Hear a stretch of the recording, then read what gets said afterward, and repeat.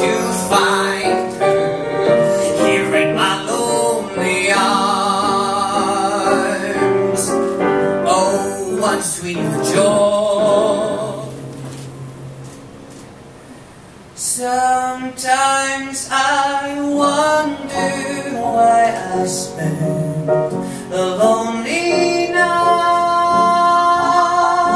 dreaming of a song.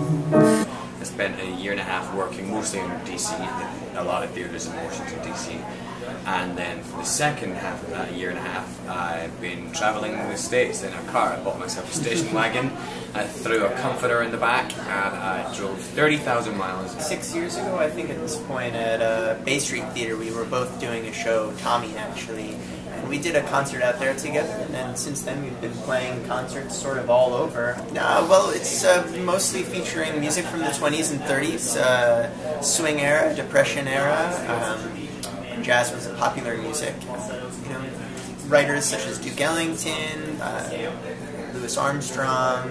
It's December the 12th, right. It's a Thursday at 9:30 at night, so cancel your Friday morning. Exactly.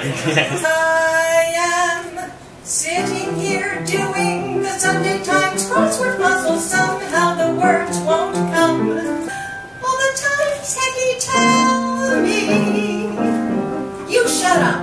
This I'll get. What's a five-letter word meaning five, eight, and that's me. I'm as bright as a girl can be. So write someone else who cannot tell a thing from a frigate. And off with my heavy accent. Bird, that's an auk. A-U-K. I'm going to do one of the songs that's going to be done not by me. So please imagine that I'm Barbara Walsh.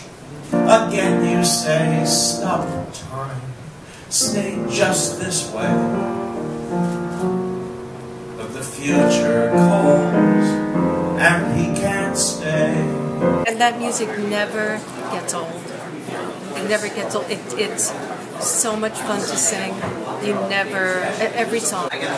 December 17th. 54 Below, we are doing an evening of Maltby Shire. I think Marjorie Cohen is going to do it, Barbara Walsh, who played the mother in Baby. I mean, Big.